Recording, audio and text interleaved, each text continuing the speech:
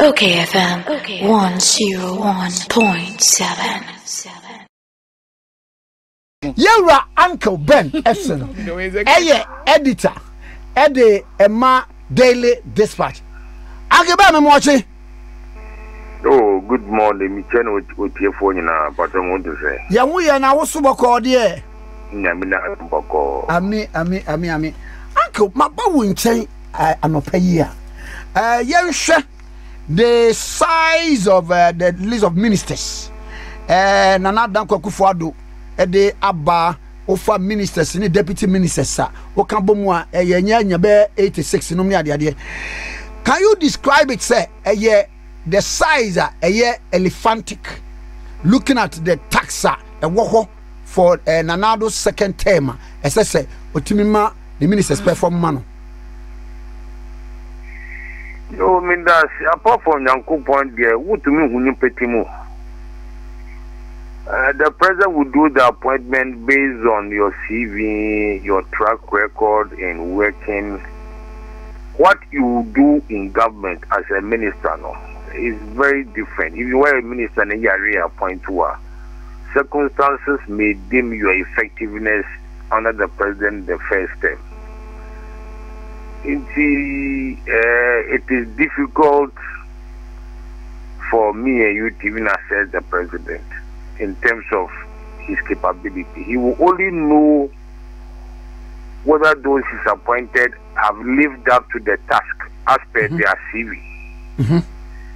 After a year, and a president on his final term, also be a president every president on the first term, or your boko go for one on the second term. The second final term, the second or seen both ways. We are 1 year going with the OBU. Oh, okay. Yes, a president in the second final term there on the Australia. I'm sure said this second term will be our more post after 1 year, 1.5 1 year there pay away. Because Alkeban, it's Nanado's first term, no. Yenya ministers be okra yantini din da ekopim say first the term no cry end the yanti ya hu de oye say na bia we submarine type we yanti. Master, you see, a minister's performance cannot be judged by his appearances or talking to the media. Okay. Yes, a minister's performance is not judged by the number of press conferences he has or anything. A minister's performance is judged by the president, cabinet. Okay. We are woman report. He is the best person to judge. Yes, of course. The public, the media, we can judge a minister's performance by his public utterances or say 1 year, sir, 9 years, sir. If you are happen, hey, they work on a way through. Once in the chin sign, then we will judge him or her wrongly.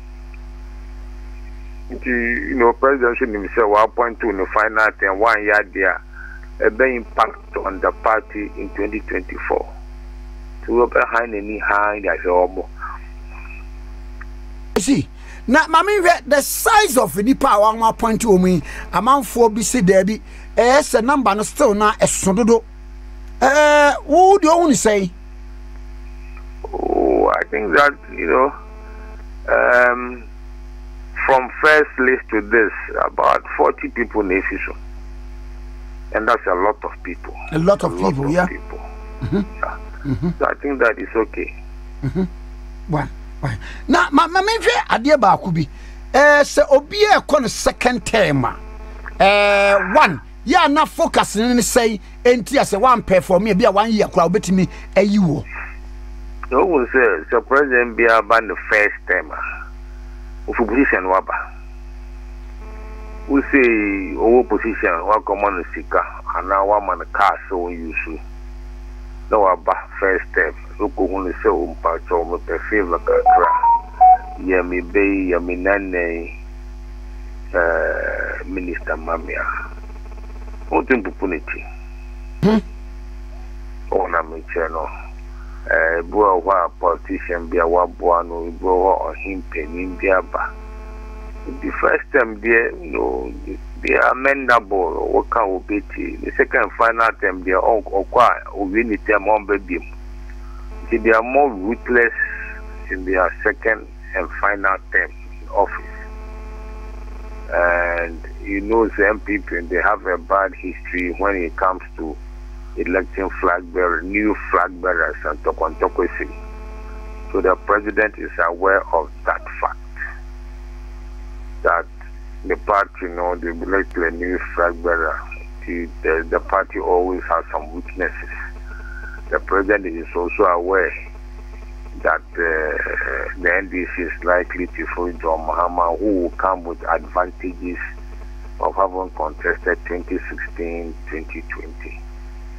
I expect the president on this term, his final term, he'll be a bit more firm and more helpful.